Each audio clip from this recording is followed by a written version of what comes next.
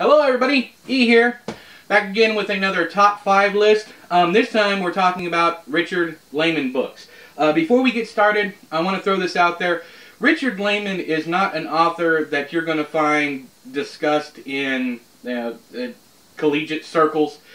He was an author, he died 2001 on Valentine's Day, actually, in 2001. He passed away. He left behind an immense body of work.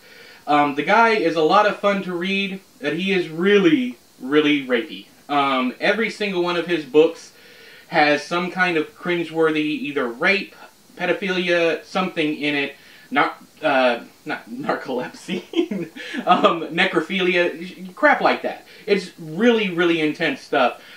He wasn't really a horror writer as much as he was, he even said this in interviews, he was a crime writer. But some of his stuff did have monsters in it, like The Cellar, and the whole Beast House series.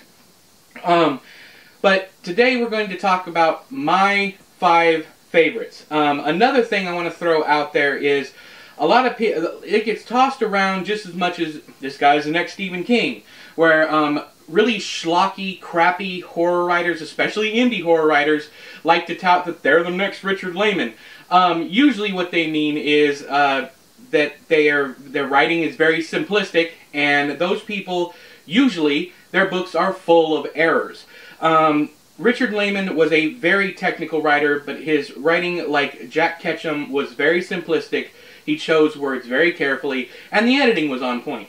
So anybody that pops up saying, I'm the next Richard Laymon, or when somebody says, hey, this guy's the next Richard Laymon, I usually don't pay attention, because what they mean is, he has the schlocky fun, but the writing is simple. Anywho, so jumping into it, not right into it, because I just got through going on a spiel. Number 5 is Island. I had a load of fun with this book. I've read this one twice. If you like any of the old like exploitation movies where people get stuck on an island, or any of those things, if you like people getting stuck in situations where they have no way out, this one's for you. It is one of his longer works. In fact, I think most of the ones I have are longer works. This one comes in right at 500 pages. So there's number 5, Island. Next is, for the longest time, it was one of my favorite horror novels of all time, just because of the way it's structured, and that is Endless Night. It jumps back and forth between Jody and Simon. Jody has her whole family's been murdered. I think it's her whole family. I think maybe her brother survives too. I'm not sure, but I know she survives. Well, of course she survives. She's the main character. But this crew of killers show up at her house and kill everybody. She gets away, and then the crew of killers tells this guy Simon that's killing with them that he has to find Jody, or else they are going to kill. I'm not spoiling anything. It's all in the back of the book.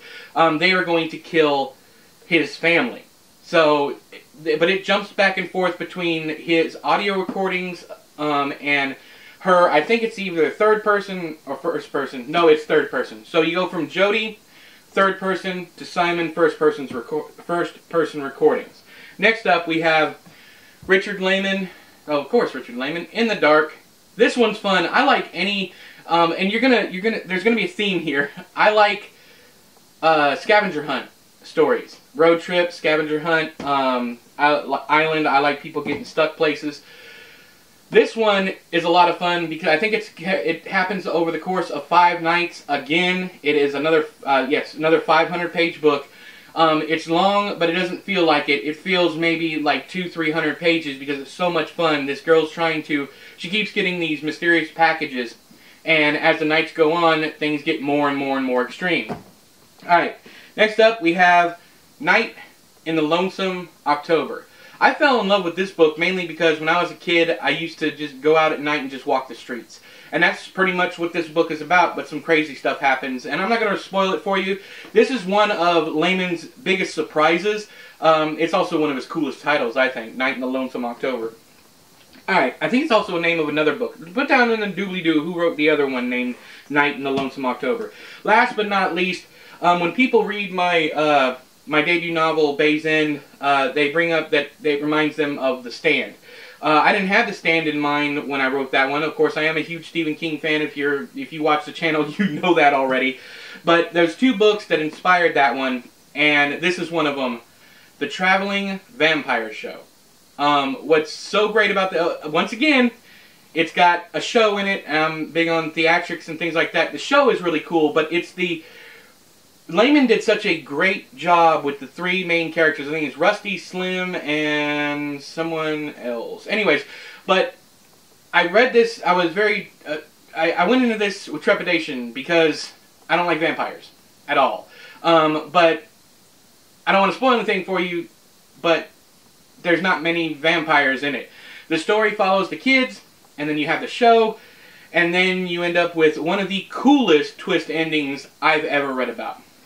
So, I guess that's it. Those are my top 5 Richard Laymon books. So until next time, I have been E, you have been you. There's been another top 5 list. I'll talk to you guys later. Bye-bye!